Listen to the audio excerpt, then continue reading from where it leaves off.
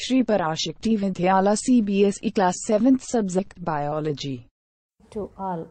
Today's session, you already studied digestion in humans, buccal cavity, the 4 types of teeth, and then starch digestion in the buccal cavities. Today's session, we goes to here, esophagus, stomach, small intestine, large intestine, and also anus. Okay, yeah. First you see the esophagus. Esophagus is another one name, food pipe. Okay, yeah, esophagus is another one name, food pipe. It is a long tube-like structures. Okay. The tongue pushes the chewed food into the short muscular tube called the pharynx. From the pharynx, the food goes into a long and narrow muscular tube called esophagus. Okay, yeah. Then the muscular tube is called esophagus. Esophagus carries the slightly digested food because the carbohydrate are act to saliva and partially digested the food. Okay, food from the mouth to the stomach through the peristalsis movement of the muscles of the esophagus. Buccal cavity இருந்து esophagus வழியா அது எப்படி movement ஆகுதுன்னா பெரிஸ்டாலிஸ் இதுன்ற ஒரு moment மூலயமா இது போகுது. இதோட இந்த பெரிஸ்டாலிஸ்ன்ற மூமெண்ட் வந்து only front Appar பார்ட்லேருந்து lower பார்ட்டுக்கு it goes only stomach only one way தான். Okay, then digestion of food does not take place in this esophagus place. Okay, yeah. Next is stomach. The stomach is a J-shaped thick-walled organ on the left side of the abdomen. Okay, left side of the abdomen and J-shaped. Then the wall is thick. Okay, it is the widest part of the alimentary canal. It is the widest part of the alimentary canal. It's a sac-like structures. The food is further digested in the stomach. The food is churned in the stomach for about 3 hours. During this time, the food breaks down into smaller pieces and makes a semi-solid paste. The inner lining of stomach secrete mucus, then second one hydrochloric acid, and also some other digestive juices like pepsin. Okay, yeah. 3-1 secretion in stomach: mucus, hydrochloric acid, digestive juices. Okay, the first one, hydrochloric acid.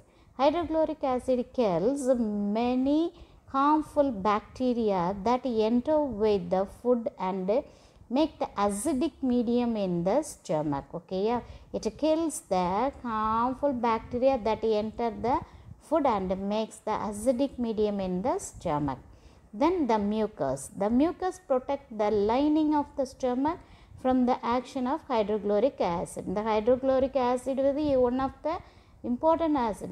This acid is damage to the stomach inner line.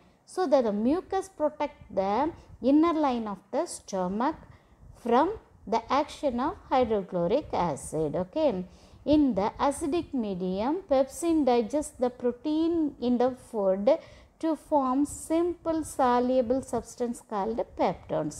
The partially digested food then goes from the stomach into small intestine. Okay, yeah.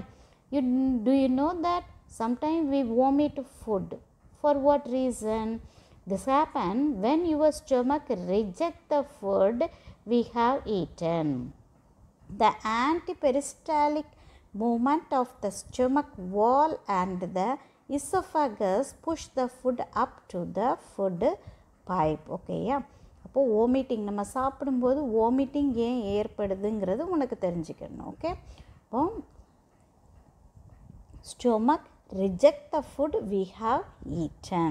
The antiperistaltic movement, at that time the antiperistaltic movement is react to the food pipe, then the stomach wall and the esophagus push the food up to the food pipe. Okay, Then you goes to a small intestine. Okay, yeah.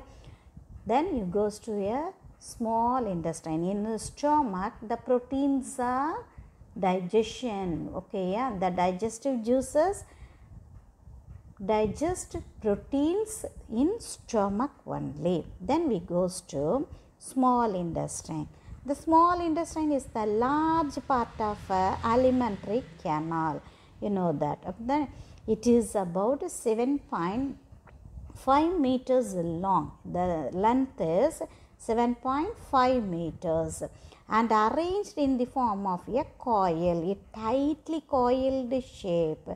The small intestine in human begins the site of complete digestion of food. Also, the absorption of digested food takes place in the small intestine. Okay. The small intestine receives secretion from two glands. The first one, liver, and the pancreas through a common duct. Then stomach, hydrochloric acid, mucus, and peptide digestion juices are secretion. In small intestine, we receive the two glands, the liver and the pancreas. Okay, that is called intestinal liver. First you see liver. It is the large gland in the stomach or body. It is secrete bile juice, which is stored in a sac called gallbladder. Large gland in the stomach. It is secrete the bile juice. The liver secrete பண்ற ஜூஸோட name bile juice, but it is stored gallbladder. Okay, yeah. These fats are digested with the help of bile juice. Fat is digested with the help of bile juice. Fat are present as big droplets in the food, because of which they cannot be digested easily. But the bile juice break these big droplets into small droplets and make their digestion. Okay. Then pancreas. Pancreas secrete pancreatic juice. Bile juice is a gallbladder and it is stored in the sac-like structure, gallbladder. Liver secrete bile juice and is stored in gallbladder. It breaken down the fat nutrients. Okay, yeah. Then pancreas, it secrete pancreatic juice, break down fats completely into fatty acid and glycerol. It break down fats completely. It break down fat completely in the pancreatic juice. The pancreatic juice changes the fat into fatty acid and also glycerol. Pancreatic juice also break down starch, carbohydrate and protein into simpler form. Okay, next intestinal juice. The partially digested food now reaches the lower part of the small intestine. The walls of the small intestine secrete the digestive juices called intestinal juice. The juice breaks down the starch, carbohydrate completely into the simplest sugar called glucose and protein into amino acid. The minerals and vitamins present in the food do not need to be changed. Cells are capable to absorb them as they are. Okay, yeah. Next, absorption in small intestine. What's that meaning? Absorption. Absorption means that is one of the process. Okay, it's one of the process. The process of absorption occurs in the small intestine.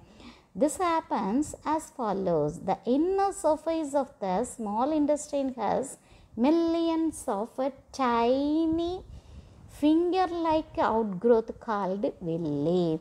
Okay, a tiny finger-like outgrowth is called villi. Villus is a singular form. Okay, the presence of villi gives the inner walls of the small intestine and a very large surface area, which helps the rapid absorption of food. Okay, yeah, the villi helps a rapid absorption of food. Thus, the role of the villi in the small intestine is to increase the surface